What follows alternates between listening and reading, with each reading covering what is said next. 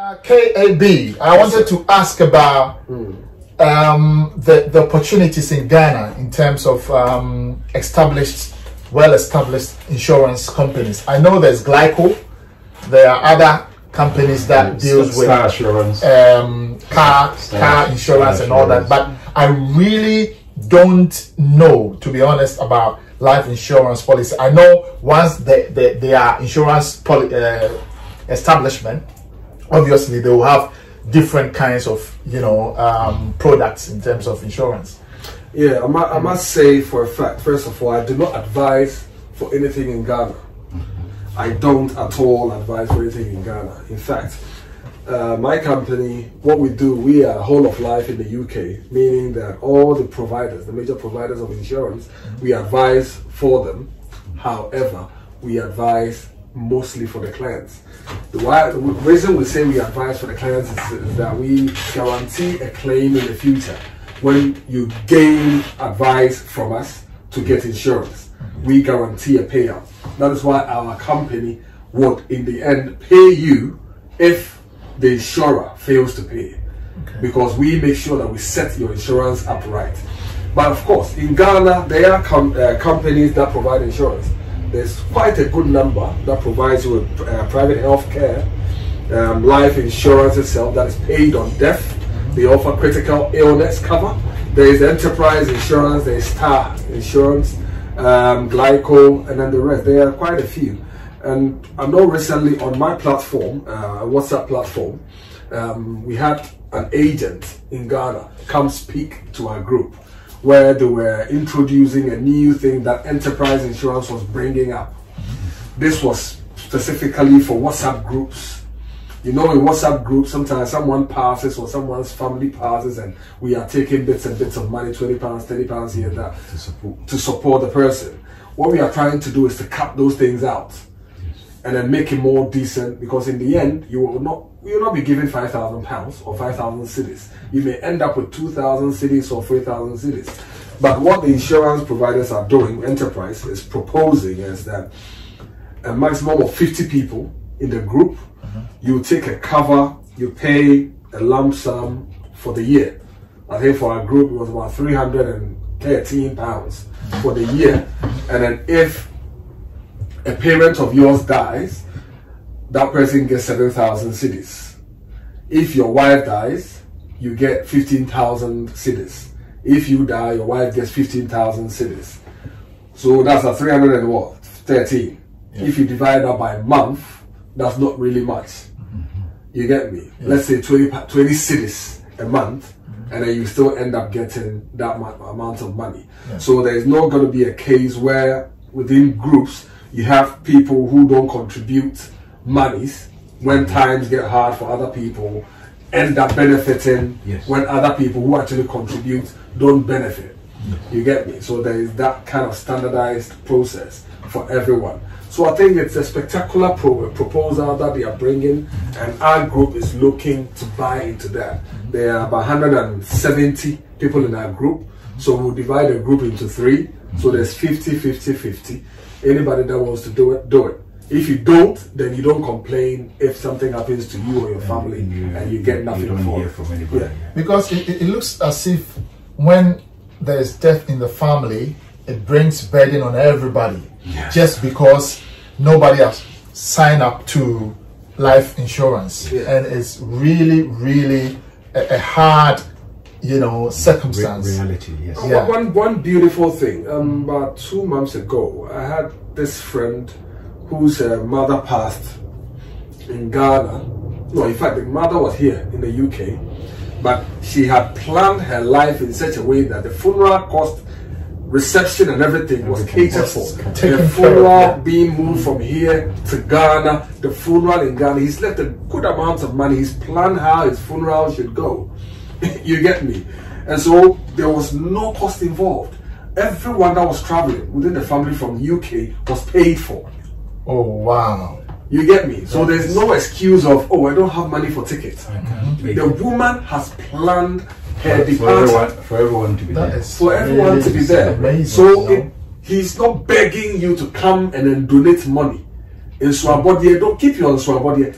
I have covered my funeral. I am not going to the bank to beg for loan to take care of my mother, and then it becomes a debt on me to pay. You get me? So when I'm dying, like myself, I know I'm going to die. There is nothing in the world that I can take today to stop me from dying. Yeah. I will die at some point in time. Tomorrow, 90 years time, I will die. So I have also taken the plan for my death, so that in my departure, the lives of those behind me will be 10 times better than me, the life that I had. That is my plan.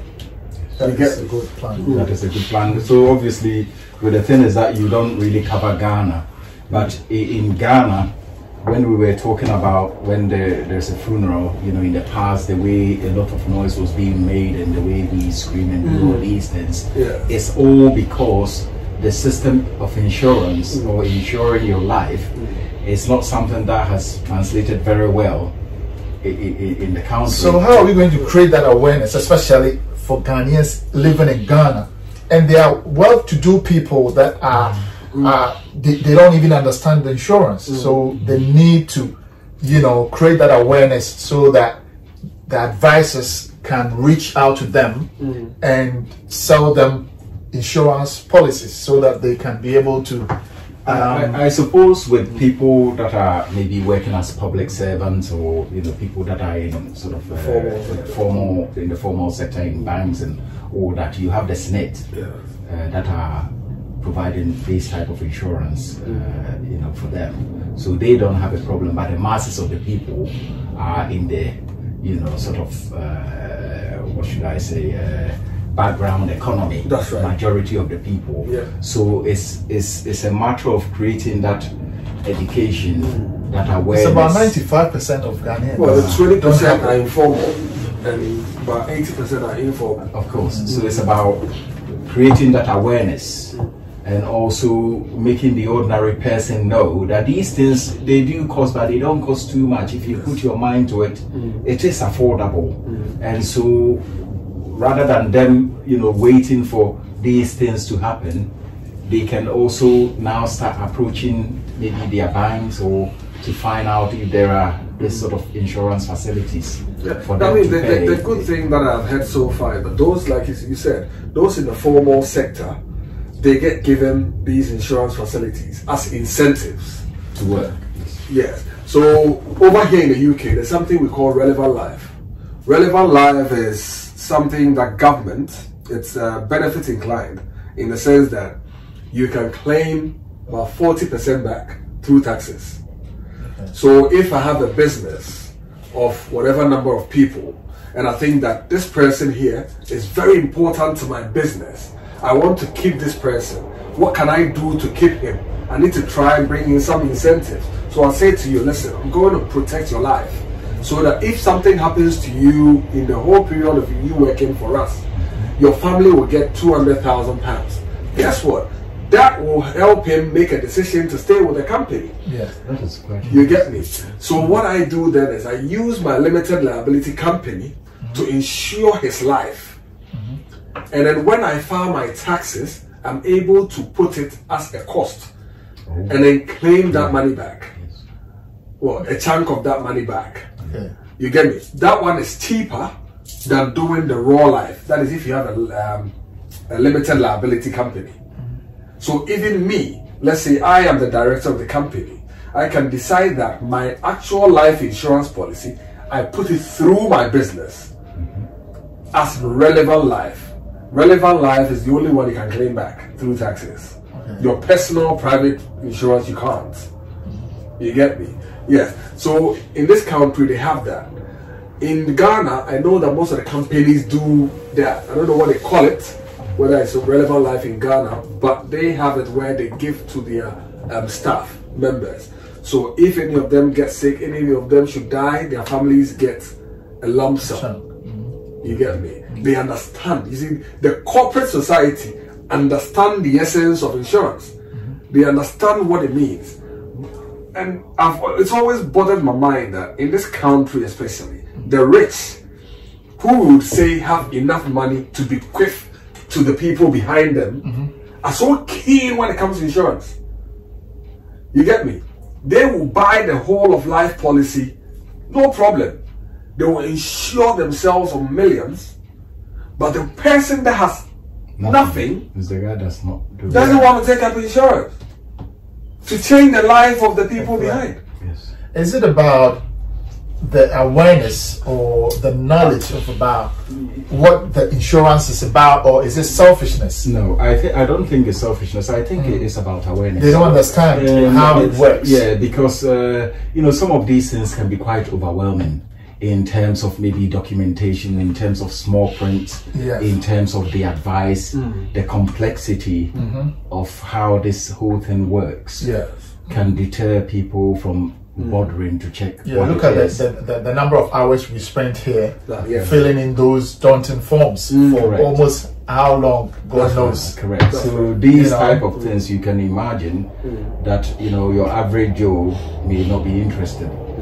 But I think that with this, you as an expert coming on this program opens up the door for people to now to begin to understand and imagine that they can participate in this idea.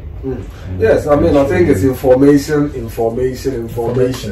And then there are people who have had bad experiences in the past, so they're speaking to other people about their bad experiences. It's gotten into their minds, and they use that as an excuse not to even bother with insurance.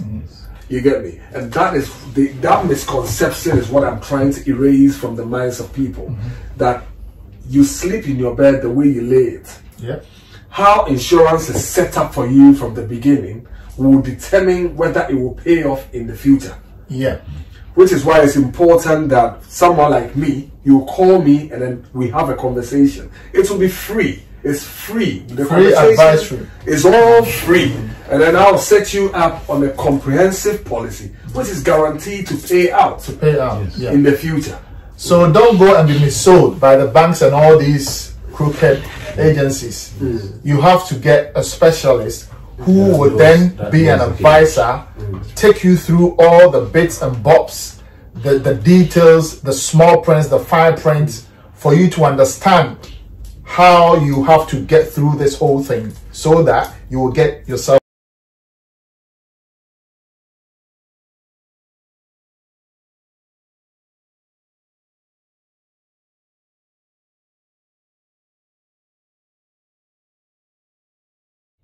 Welcome back, viewers. We have to continue with the program. Mr. KAB, Kwame, Asare, Boadu, I want to ask you the best insurance policy in terms of the duration, the term, the age, and all the nitty-gritty that will help an individual watching us right now to go for. The best age to go for a life insurance policy would be 20 years or even 18 years. At 18 years, you're an adult. And at 18 years, insurance will be very, very cheap for you. Very, very cheap.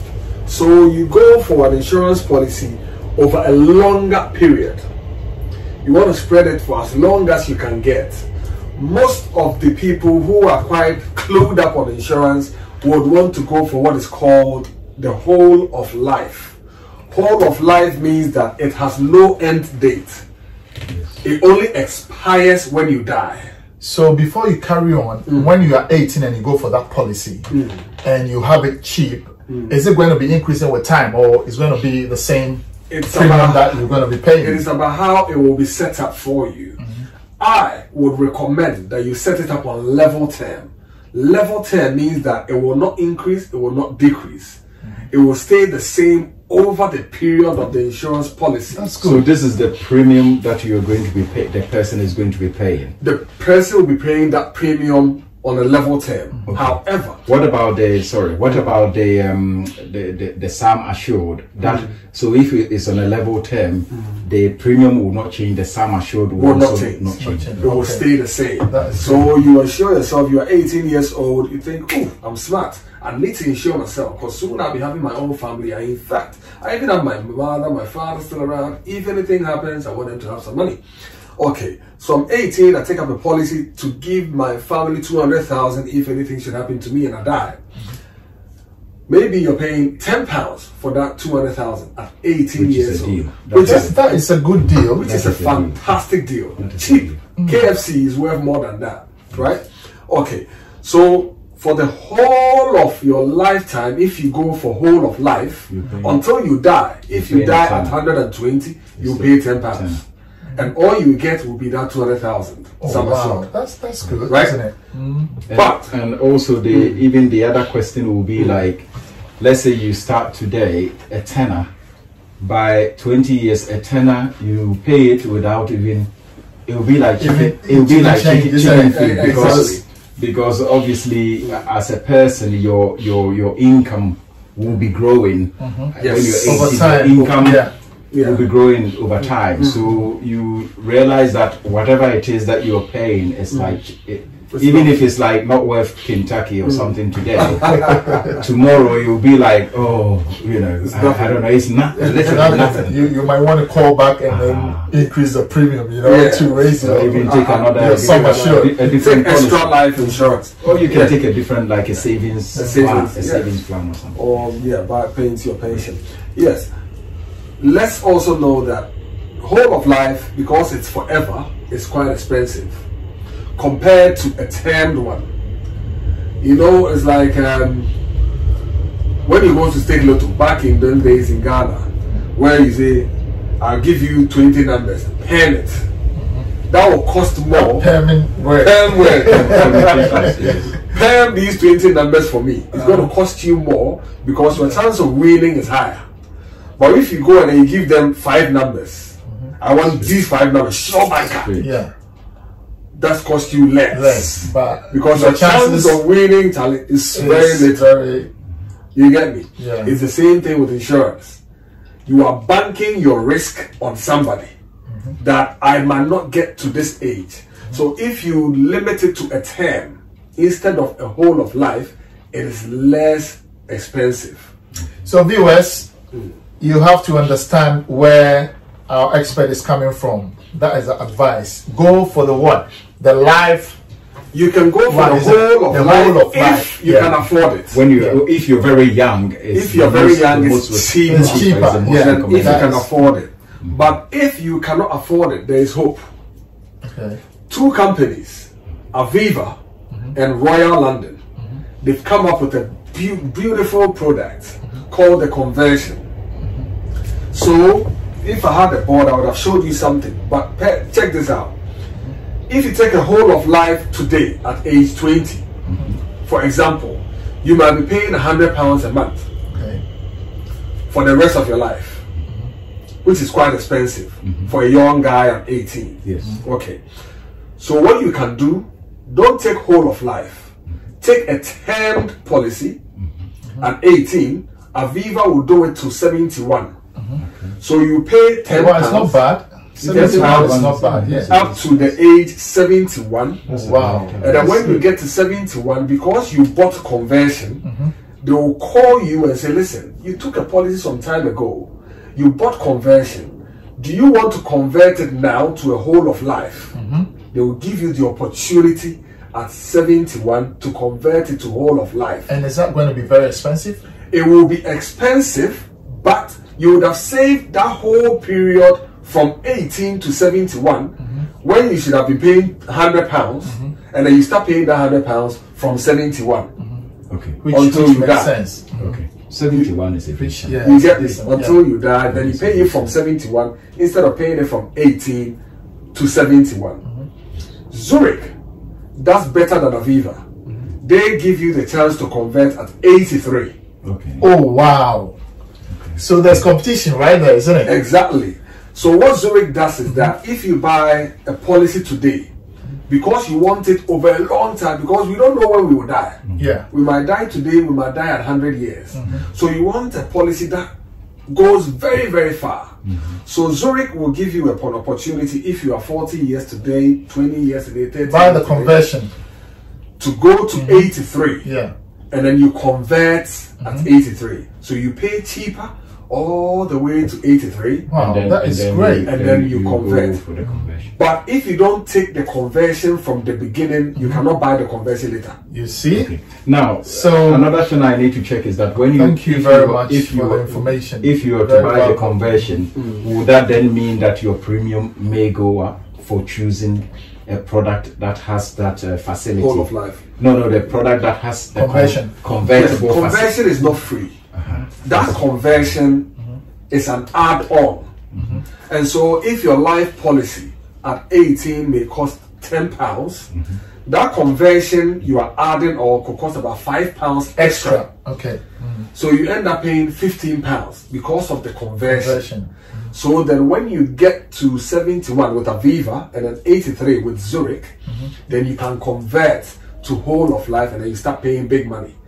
What the white folks do is, when they get to 71 or 83, where they know that now I'm not working, my pension is exhausted, I don't have the money, their children take over the policy and pay on their behalf. Why? Because they are close to death, isn't it?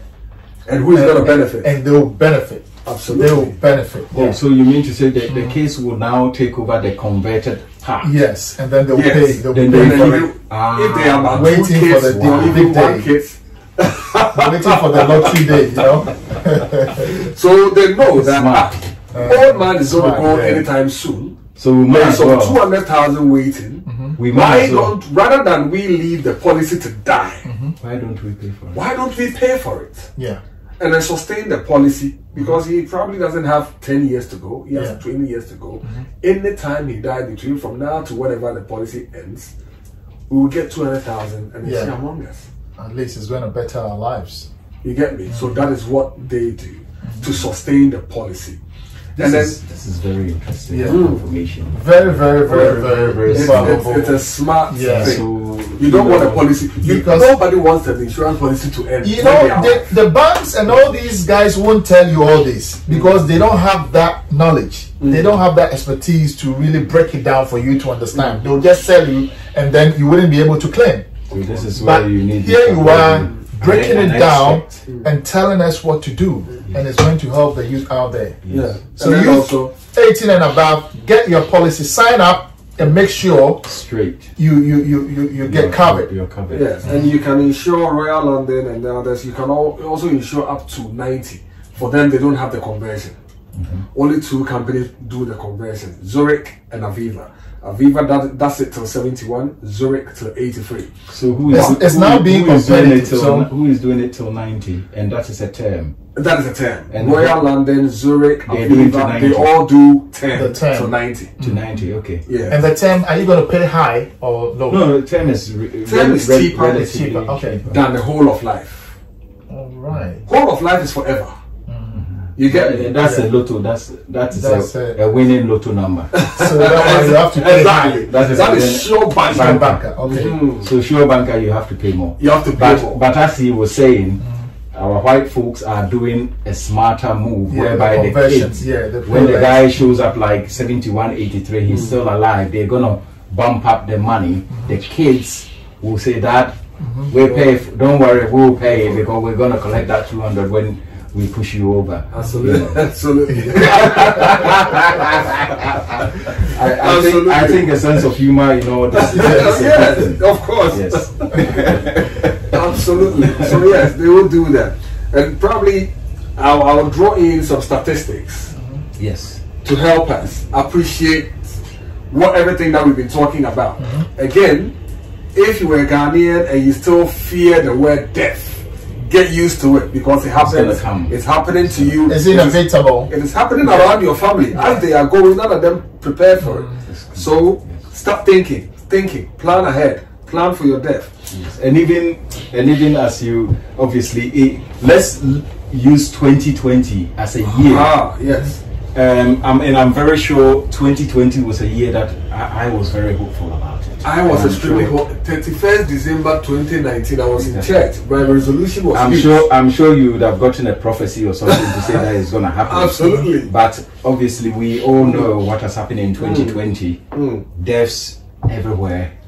people dying left, right, center. Yeah. This is a wake-up call for our community, the black community, not even just the Ghanaian community, but you know, people from black and ethnic minority backgrounds, to wake up and realize that, you know, nobody knows tomorrow. No. And for that matter, let's get insured. Let's call in the experts.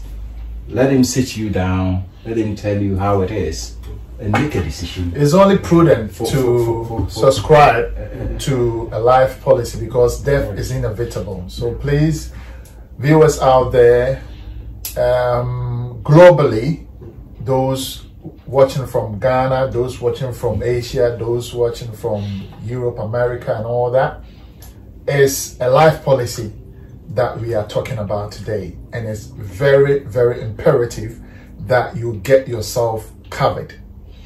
And we still have some statistics to digest. So Mr. KAB on my right side is going to go through the numbers so that we know how serious this whole thing is.